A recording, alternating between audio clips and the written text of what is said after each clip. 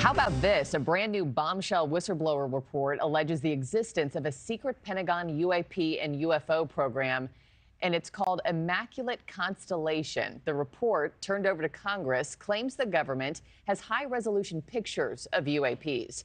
In the latest episode of NewsNation's Reality Check, Ross Coulthart sat down with Michael Shellenberger, the independent journalist who spoke to that whistleblower. I hope at some point it does become public. It's a fascinating, there's much more in it than I could summarize in the article, but there's just a fascinating description of different UAPs that we've all heard about, orbs and tic-tac and discs and triangles and boomerangs and all the different, you think about the Phoenix Lights. And so you sort of, if you have some familiarity with the big UAP cases, it's very striking to see that there is a database of UAPs captured apparently by the Defense Department and the intelligence community in a database that Congress, at a minimum, the Gang of Eight should have access to. That would be something. That's on the latest episode of NewsNation's Reality Check. All you got to do is just scan this QR code on your screen to watch that episode right now. Not right now, after I talk to Ross here. Joining me now, I have NewsNation special correspondent Ross Coulthart. Ross, good morning to you. Give us more. What more do we know about the whistleblower and this Immaculate Constellation program? Well, good morning, Markie. And firstly, it's multiple whistleblowers that are backing this account. I'm aware of allegations that this particular whistleblower has gone to Congress and given this evidence in a report. It's a very lengthy report that details and is supported by other people with knowledge of this program, alleging basically that the RO, the Pentagon's UAP investigation office, and the Pentagon have illegally withheld from Congress knowledge of a secret UAP retrieval and reverse engineering program, and more importantly, that they are aware of a large body of information about UAPs, particularly human intelligence, photographs, videos, and they're a very high resolution, much higher than we're used to from these blurry pictures we often get on TV.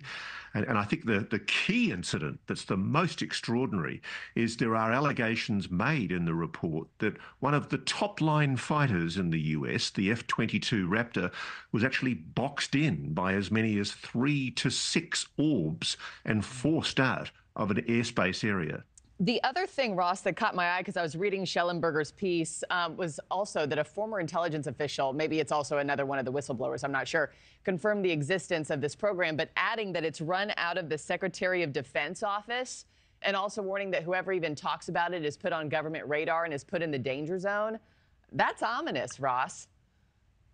It is. It's very ominous. And look, I should note the Defense Department has issued a statement formally denying categorically that there is any special access program, unacknowledged, waived, or special access program that has the terms Immaculate Constellation.